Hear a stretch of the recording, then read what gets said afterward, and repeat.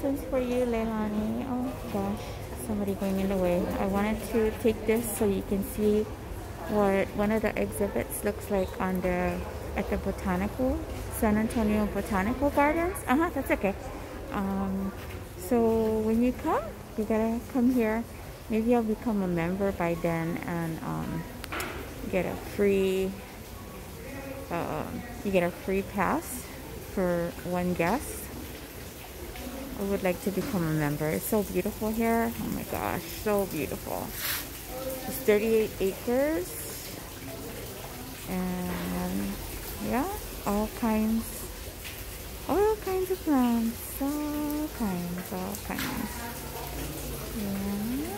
So, and it's dog friendly. They have so many people that bring their dogs here. I'm actually with a group. They're probably outside.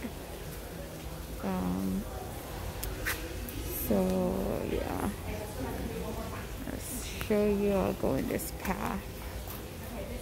Forgot what this place is called, but there's several exhibits. Tropical plants, garden plants. Somebody's taking a picture. Crapola. I was gonna what do you call it? I'm trying not to get in their way. Sorry, I'm taking video. I'm sorry. I'm sorry. I was taking video.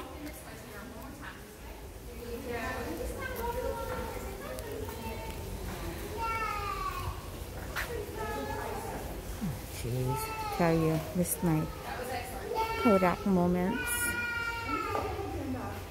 Okay, so yeah, a lot of people taking photographs here. So earlier there was a there's an origami exhibit, and earlier there was a couple. The girl was in kimono and the guy in suit.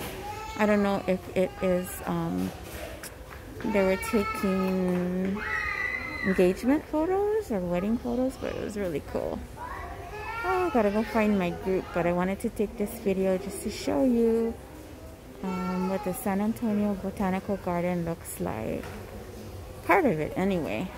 I think this is my favorite part. My favorite part so far. Oh, you can come and see.